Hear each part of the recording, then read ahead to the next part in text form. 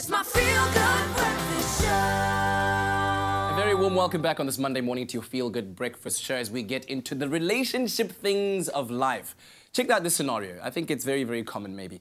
You love your partner, but you also like your friends very much. The only problem is that they don't get along. Now, can you make it work, or are you doomed to have to choose? With us to discuss this topic is our relationship expert, Charissa Bloomberg, and we're going to be opening our lines to answer your questions and take your comments on this. We'd really like your advice if you ever encountered any problems like this, how you've made it work. So give us a call on 083-9133-728. Charissa, are you ready for this one today? Yes. It's a very, very touchy topic indeed. All right, so before we start, let's quickly go onto the street and find out what you had to say when we asked you the question, how important is it for you that your partner and your friends get along?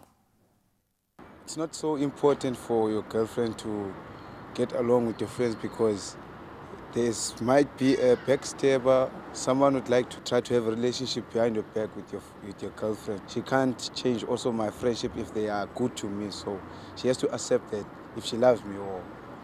Well, to me it's important to get along with my partner's friends, especially when you're hanging out with them, if you're going out having dinner or just hanging out in general, that you feel like you're a part of the group, both yourself, that you feel like you're fitting in, but also the other way around, that your partner's friends think that you're someone cool to hang out with, because you're not only hanging out with her friends, also with my friends, and I want my friends to think the same about her. I learned that like your boyfriend's friends, they're not your friends actually. You can get along with them, but give them distance. They mustn't be too much close to me. And not everybody you can trust. You might not know they need your boyfriend or they need me. So just for secure reasons, you have to stay away from your boyfriend's friends and my friends as well. If my friend doesn't like him, that's fine. That's fine. He is mine. It can cause problems if I'm loving him. If I don't love him, then that's a problem. Because I tell them my stories, then they take advantage. They push him away from me. I think in a way it is important because friends can be an influence in a way in terms of the relationship, because sometimes when she's with her friends, you know that she's comfortable. This is like, you know, this is a comfort zone, so to say. And there's a disadvantage, as I said, to it. Like, if something wrong goes on within the relationship, there might be the influence that you guys break apart. If he had a friend that I didn't get along with, I would not really mind the friend, like what the friend... It's not about the friend anyway at the end of the day. And he's not involved in our relationship at the end of the day. So he plays no role in our relationship. Yeah. So, yeah. Some of those answers out there making me feel like people buy jailwa, but that's just my personal opinion. Charissa, wow.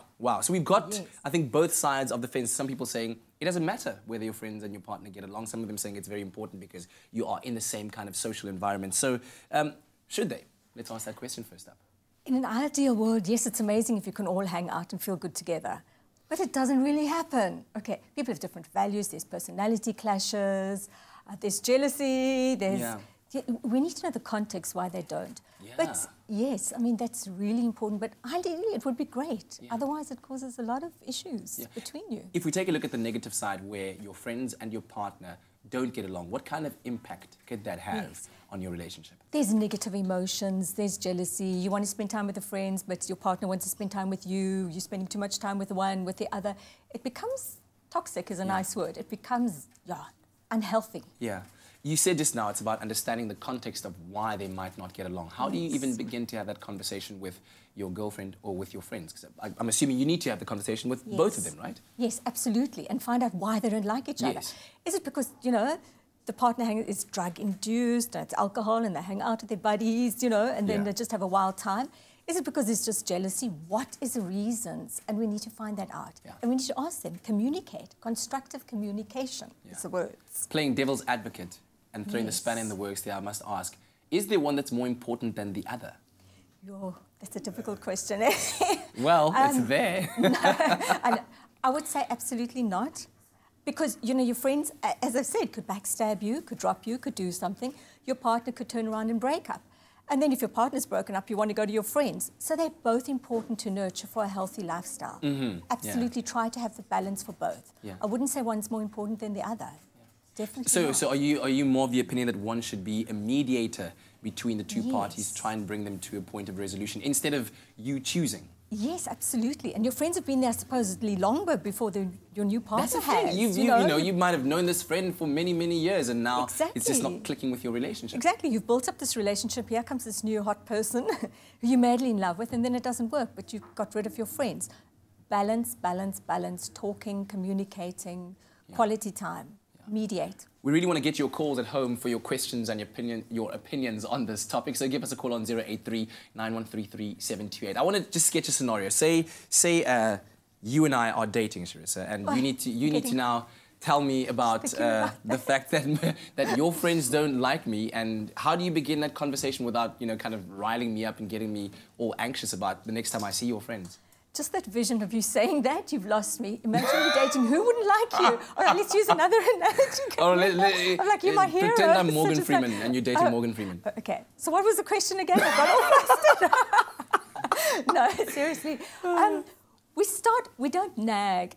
And we don't say, you've got to like my friends, you've got to do this. Yeah. You don't give them an ultimatum. You try to have quality time together, where it's fun, where it's, I'm not going to say braai because I'm a vegetarian, where you all do fun things together and you start liking and you start enjoying it. So create those scenarios. Create the fun scenarios, the quality time together without pushing.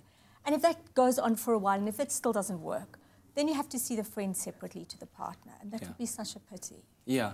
But maybe just engaging in that level of conversation and saying, so babe, why is it that you don't like Usbanbani and vice versa? We'll continue with our conversation shortly. That number is still open, 083 9133 728. Call us, talk to us about how important it is that your partner and your friends like each other. Right now, let's head on over to the kitchen. A lovely salad awaits.